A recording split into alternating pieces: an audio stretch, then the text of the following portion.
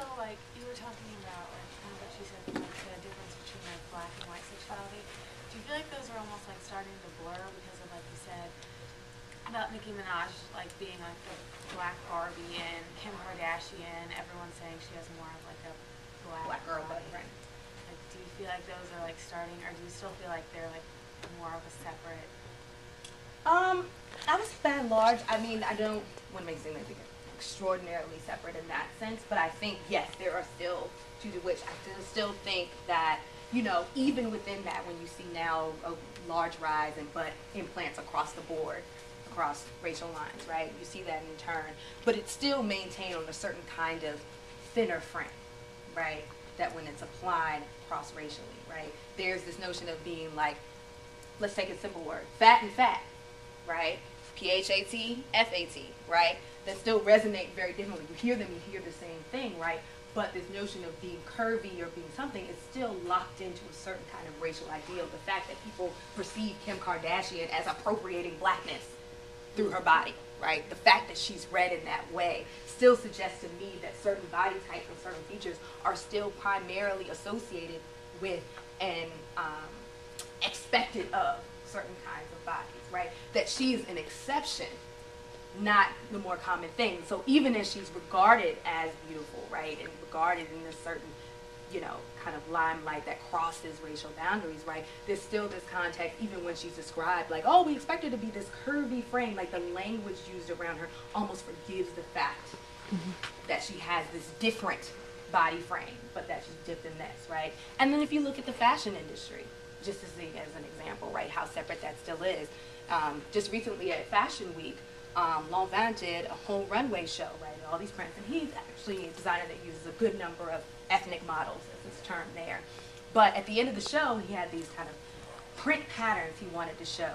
And so he decided to use a group of black female body models, right, to walk down the runway.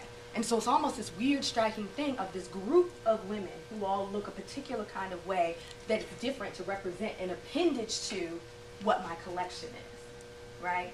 That's still the standard, right? That these women still have these features that are associated with beauty in a very dominant sense, but just happen to be black, brown, or otherwise, right? It's not that they've been challenged or are integrated into what beauty is, but in fact are an appendage of this differing kind of beauty, this other space of beauty, right? It still reinforces the notion of othering.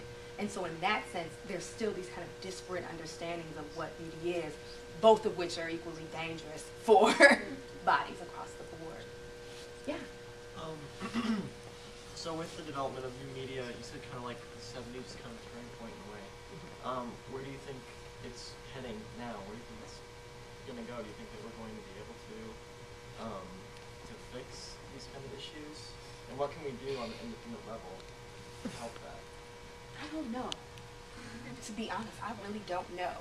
But I think that the internet and these other kinds of forms create forms, right, for authorial bodies to exist in ways that they didn't before, right? So that there are different ways in which someone could use a YouTube or could use Twitter or could use Facebook to think about different perceptions of the body, right? That you are not necessarily now going through the same gatekeepers, let's say, of a Viacom to say what can be performed or what would be there. The popularity of Sierra's video came mainly through YouTube, right? Because it was banned on these major stations, that YouTube is the place in which you saw this, right?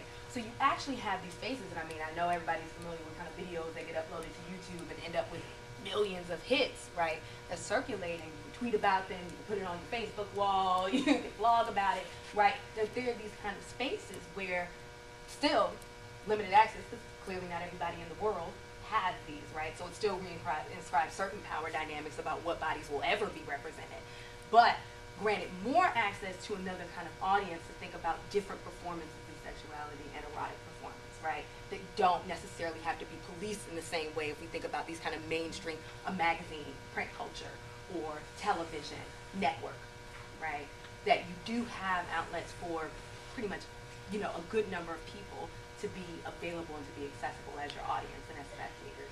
And then what that means in terms of private viewership versus public viewership, right? We're talking about an increasing amount of literature that has to be done around what it means that now the way in which we involve the public and the body in public is in private, right? That somehow the private and the public are really enmeshed in certain ways by technology. And to think about the kind of work that we're doing around that to see how certain bodies fit into that, right? And then we have to talk about things like digital divide and who has access and then what bodies are represented within that, right? But in doing so, there are these, you know, kind of opportunities in these moments to think about new possibilities within those media forums.